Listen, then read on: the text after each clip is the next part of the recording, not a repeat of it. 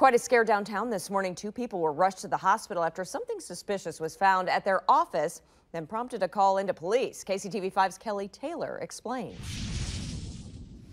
That envelope was handed over to police to see if any further investigation needed to be done, and employees at DST went back to work once the building was cleared. The fire department was called to the DST building near 9th and Broadway around 9:30 Friday morning. They say two employees in an isolated area opened an envelope and thought they were exposed to a substance, and that concerned some people who work in the area. I do think that if there are things like that happening, it'd be good to know about that. We work over a couple buildings away, so it's certainly not that far. Both employees were taken to the hospital for shortness of breath and difficulty breathing. The fire department's deputy chief says he doesn't know how the envelope got there, and it appeared to be normal.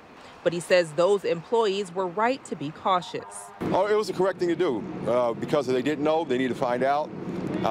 They called us, we brought in our hazmat teams, and then they analyzed and found that they didn't have anything that would indicate that there was a foreign substance or any hazardous substance. The fire chief says there's no indication employees would have been exposed to a hazardous substance that would have caused any symptoms. In Kansas City, Kelly Taylor, KCTV5 News.